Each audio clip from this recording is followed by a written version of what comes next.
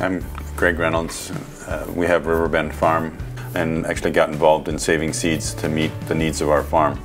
So this year for North Circle Seeds we grew the San Marzano, which is a classic Italian paste tomato. Punta Banda is a seed that came from Zach. We also grew an orange corn that Zach brought me the seed for. Last year we did a kale trial with 5 varieties of curly green kale, and I'm more interested in well-adapted local varieties. I saved several plants of each variety, planted them out this spring, and got a new variety of curly green kale. You know, there's a million stories that it's like the tomatoes, saving tomato seeds. And I trialed tomatoes for 3 or 4 years, and then a few years later, all I could buy was packets of seed, and they went out of production. So I picked a couple of likely candidates and have been adapting and saving those seeds for 7 or 8 years now. One of our big crops has been arugula. We sold to co-ops and restaurants.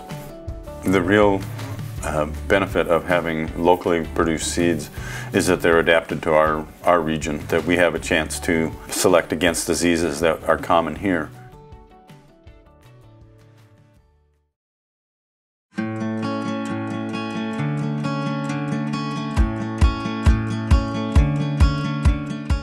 I'm Adria Fernandez. I'm a research scientist from the Department of Horticulture at the U of M, and we're working on a cover crop experiment. So we're looking at cover crop opportunities for vegetable farmers. Cover crops are basically any plant that you put in the ground which doesn't have necessarily a direct economic outturn out of it. So you are looking to acquire more ecosystem services. So for example, protecting the soil, having nitrogen recycles, or in my case, attracting beneficial insects. So all of this is something that will benefit us in the long run to have more production at the end of our season. I like cover crop work because they can get you so many functions at once in your farming system. So they're building a lot of organic matter and building your soil. They're physically stabilizing the soil and holding it in place. So they're contributing to the physical condition of the soil, they're contributing to fertility, they're contributing to the overall diversity of your own farm rotation and to the diversity that's out there on the landscape.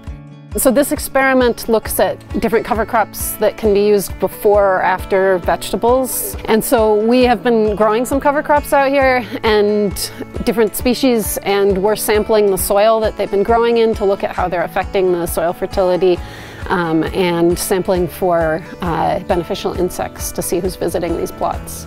My primary task is to collect observational insect data and flower data. In the aspect of insect community, we're specifically looking at diversity, and that entails measuring the abundance of the insects, measuring the richness of species, and also evenness of those species throughout our plots.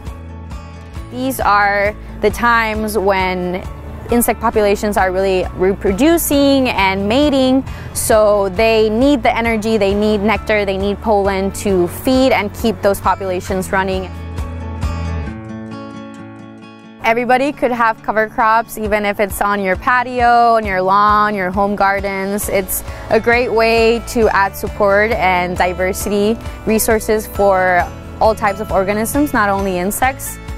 Having practices that actually give back to the environment and maintain our system is something that is what we really need to be applying if we want a sustainable and sovereign food system.